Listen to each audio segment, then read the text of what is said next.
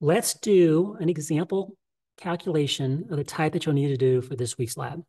In this story, a student wished to determine the vitamin C content of his favorite brand of orange juice. To do this, he first prepared several solutions of known vitamin C content. And then from his chemistry class, he understood that vitamin C and iodine will react with one another. So then he simply counted how many drops of tincture of iodine were required to react with the vitamin C present in his known solutions. He did this experiment and he summarized results in table 1. Notice he prepared 4 solutions, paired them with known vitamin C contents in milligrams of vitamin C per milliliter of solution units, and then determined how many drops of tincture of iodine were required in each case. From this raw data, we could see that there's a relationship between the vitamin C content and the number of drops of tincture of iodine required. There seems to be a proportional relationship that as the vitamin C content increased, going from solutions 1 up to 4, the number of drops of tincture of iodine also increased. To explore this relationship further, the student decided to plot the data. He plotted the data using an XY scatter plot. It's exactly the type of plot that we'll always use for our course. He plotted the number of drops of tincture of iodine on the y-axis and the vitamin C content on the x-axis. And when he did that, he gets figure 1, as shown here. Figure 1 shows that there is, in fact, a relationship between the number of drops of tincture of iodine and the vitamin C content. And it looks to be a fairly linear relationship. So because it's fairly linear, at least visually, he added a linear trend line to the plot, as well as had the program generate the equation and correlation coefficient for that linear trend line. The linear trend line shows that there's a relationship between the number of drops of tincture of iodine, y, and the vitamin C content, x. So the equation, what we'll use a little later, is y equals 112x plus 1. This equation tells us that the number of drops of tincture of iodine is equal to 112 times the vitamin C content of the solution in milligrams per milliliter units plus 1. And then our correlation coefficient, or our square value, tells us something about how good this model is. The closer this R squared value is to 1, generally the better the model is. Now that we have this equation, he's able to repeat the same experiment, this time with his unknown, with his favorite brand of orange juice. And he determined that using the same experimental conditions, it required 31 drops of the tincture of iodine. From this information, we then want to determine what is the experimental vitamin C content of this brand of orange juice that required 31 drops.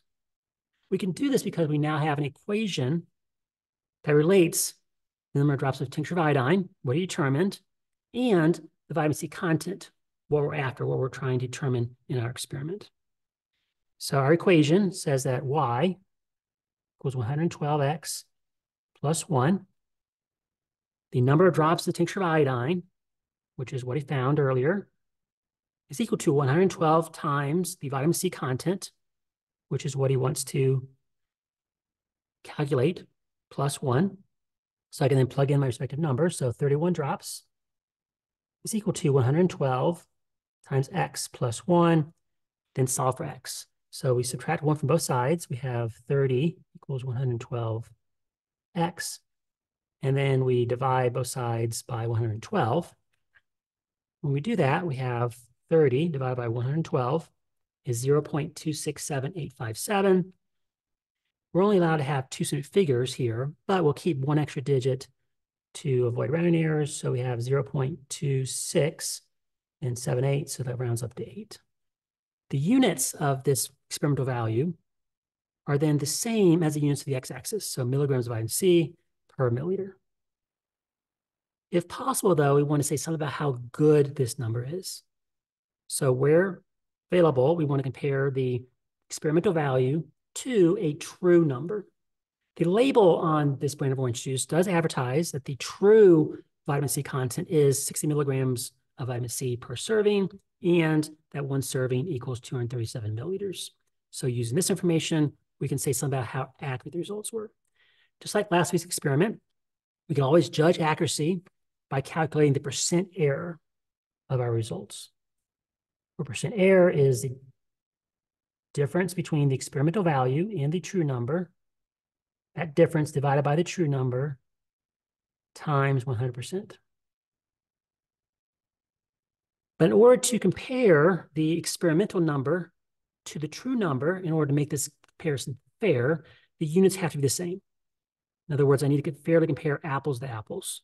So I can't compare milligrams of vitamin C per milliliter to milligrams of vitamin C per serving. I have to either convert these units into these units or milligrams of vitamin C per serving into milligrams of vitamin C per milliliter. And we could do it either way. I'll do the latter.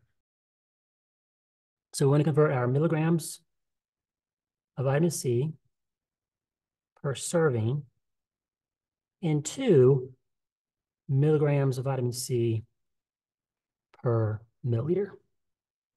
Notice that all we need to do is convert my denominator units from serving units into milliliter units. And I can do that using this information as my conversion factor.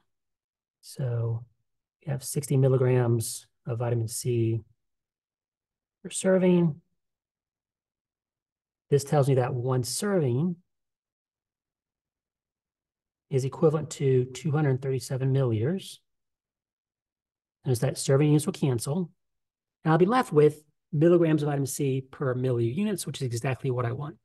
So when I take my 60 and divide that by 237, you get a value of 0.253.